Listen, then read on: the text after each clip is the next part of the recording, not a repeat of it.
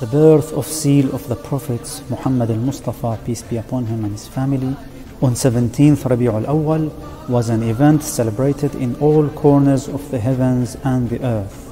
In fact, the books of history record many great miraculous events that took place at this time.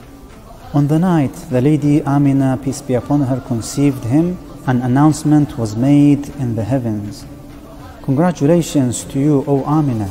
The royal pair, the embryo of the Holy Messenger, has settled in the shell of your charity, piety, and gracefulness.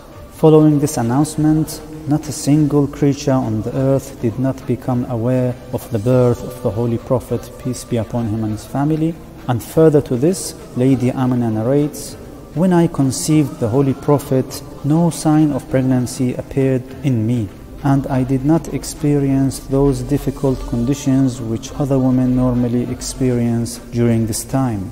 I saw in my dream a man who came towards me and told me that you are carrying the best of the creation, and when the time came to give birth, he was delivered very easily and I did not experience any pain.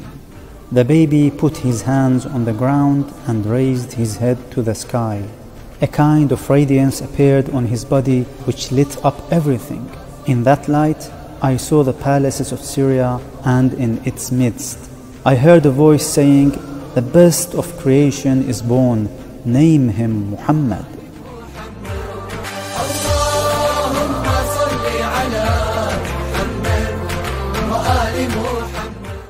The newborn was then brought to his grandfather Abdul Muttalib, peace be upon him, who joyfully took the baby in his arms and declared, "I praise and thank Allah who has blessed me with such a handsome son who surpasses all children."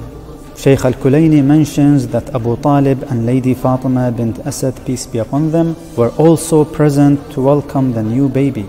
Lady Fatima is reported to have said, "I see a radiance which is rising and spreading everywhere from east to west."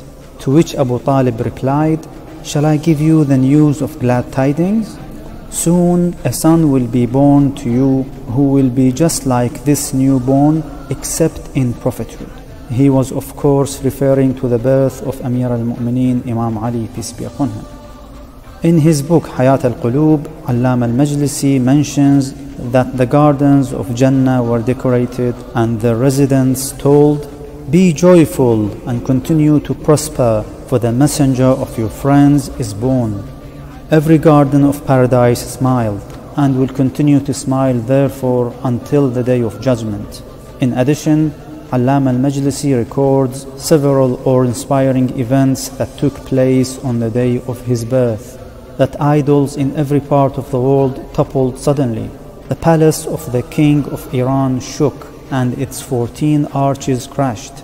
The river Sawa in Iraq, which was worshipped by the polytheists, dried up and became too salty to drink. And the fire of the Zoroastrian temple of Fars unexpectedly extinguished after burning for over 1,000 years. These were signs that the scholars of religion had been waiting for. They marked the birth of a great prophet who would change the world forever. And just like the name Muhammad, meaning he who is praised, suggests, across the world today, not a single moment goes by without somebody sending salawat upon him and his purified family.